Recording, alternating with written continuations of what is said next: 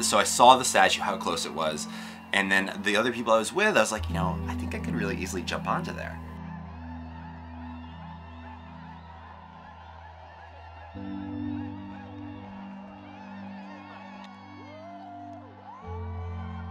I start hearing the NYPD calling out to me like, you know, get off from there, what are you doing? Like, you know, and I'm just ignoring them, of course. Not even when I got the knot on the foot, when I pulled it tight, I heard the roar go up, where that was the first time people could read it. And I was like, that's done. And from that moment on, it was like, no matter what happens, this was a success. This is the most badass thing I've ever seen in person.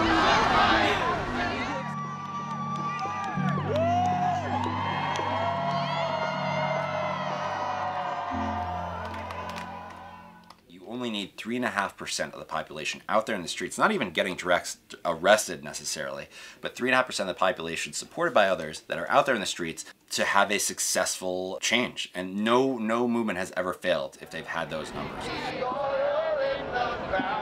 If I'm gonna get arrested, I think like now's a good time in my life to do so, and this is absolutely a cause that I would be willing to do that with.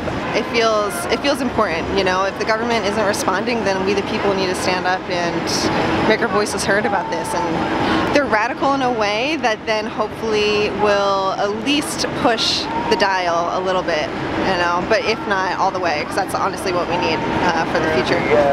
To stop extinction now, stop it now. To stop extinction now, stop it now. This is most definitely just beginning for Extinction Rebellion. In the Amazon! Not to be confused with Amazon.com, but the real Amazon, y'all!